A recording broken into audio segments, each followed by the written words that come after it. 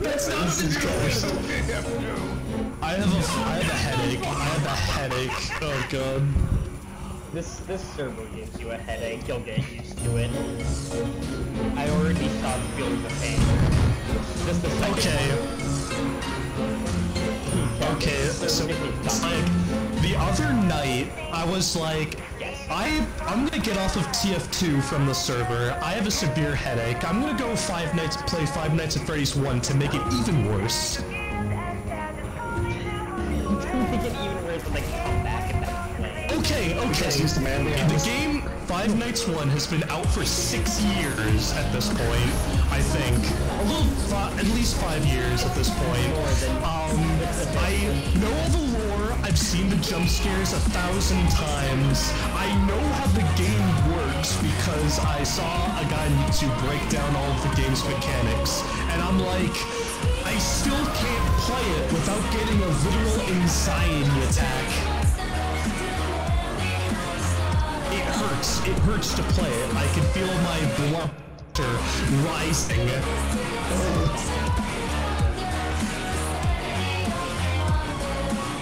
Like I can't play it. My anxiety just gets to me. The spooky, I know it's so stupid. The spooky haha bear is gonna poke me in the gut and make me go and it's still, I can't. It still scares me. I can't. Fucking scary.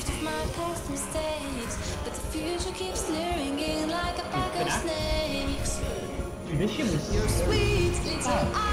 It's like it's not the jump scare itself, it's like the constant fear that like, he's around the corner, he's gonna touch your butt without your consent.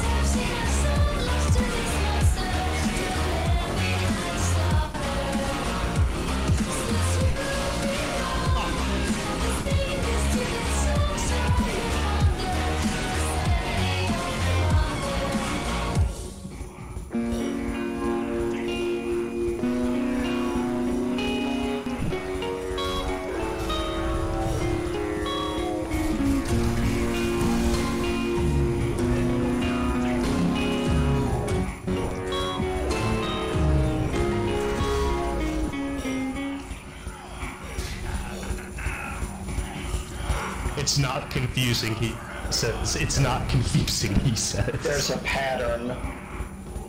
There's a definite pattern in the first game with how they interact. I am the FNAF. Hello everybody, my name is Markiplier. My name is Markiplier and welcome to Five Nights at Freddy's, an indie horror game that you guys suggested en masse, and I saw that you all been playing. Really good. I'm very eager to see what is up. And that is a terrifying animatronic bear. Family Pizzeria looking for a security guard to work the night shift. 12 a.m. First night. If I didn't want to stay the first night, why would I stay any more than... Why would I stay any more than 2? Hello. Ah, yes, the phone man. Hello? Okay, real talk. Listen, phone guy is the best character in the franchise. Creepy things on the wall. Oh, hello. Hello. Hi. Hello. Hi. I wanted to record a message for you to help you get settled on your first night. I actually worked in that office before you. Matter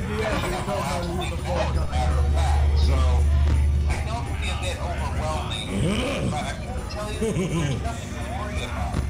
You'll be fine. So let's just focus on getting you through your first. Okay, son. Let's see. First, there's an introductory greeting from the company that I'm supposed to read. It's kind of a legal thing, you know.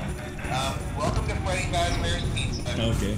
A magical place for kids and grown-ups alike, where fantasy and fun come to life. Fazbear Entertainment is not responsible for damage to property or person. Upon discovering the damage or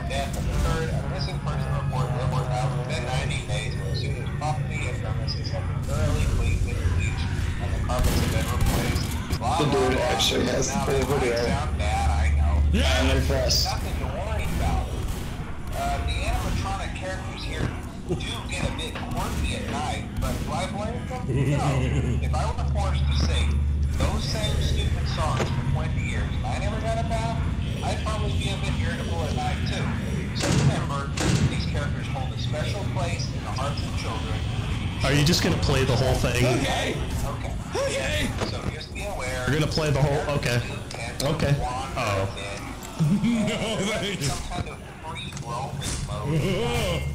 Something about the servos locking up and they get turned off for too long. They used to be allowed to walk around during the day too. But then there was the bite of 87. The bite? Yeah. What bite? It's amazing that the human body can live without the frontal lobe. Why? Now concerning your safety, the only real risk of the night watchman here, if any. No, don't. No, don't. Please.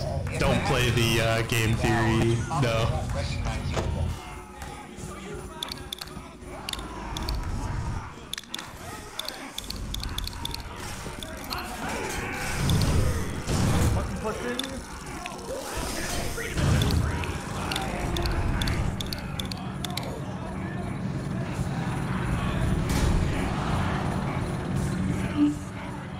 Hello once again, theorists. Welcome to Mad Pad Plays in APR.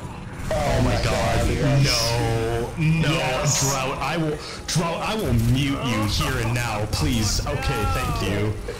Okay, the first theory is so, well, honestly, the first theory isn't that bad with the little information there was at the time, but it's like, it's so wrong. It's like, honestly, given like what little information we knew at the time, honestly, I think it's probably one of the best theories at the time, but it's hard now because everything that Matt Pat says in his first few theory videos are wrong. Drought, don't you dare, don't you do.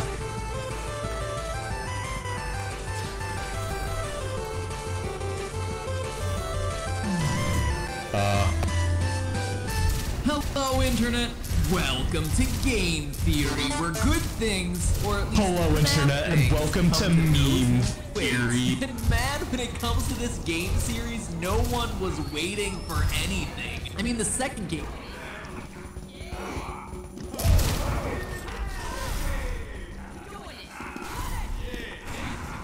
Guys, the Pyro is actually a homosexual man. Look, Matt Pat told me so. Honestly, for the Pyro.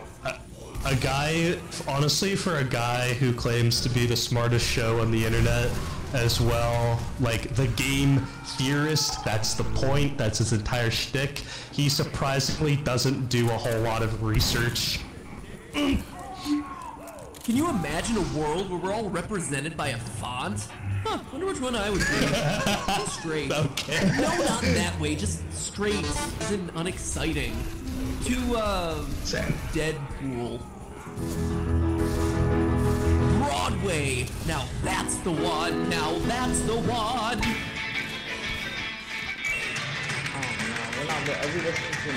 Okay, no, please don't, Drought. No, I beg you.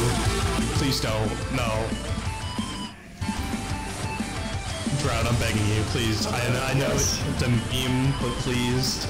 Oh, I don't. Can you listen to Five Nights at Freddy's music again? Welcome to Game Theory, where instead of putting a joke here, I want to ask. Also, can we RTV? I don't want to be on this map anymore. I want to be on this map anymore. I don't like this map. It gives me a Five Nights at Freddy's, kind of. Yes, Five Nights at Freddy's. I don't. From none other than himself. He wears a custom-made costume known as his battle. He's also Crash Bandicoot, who was also built. Yes, Sam.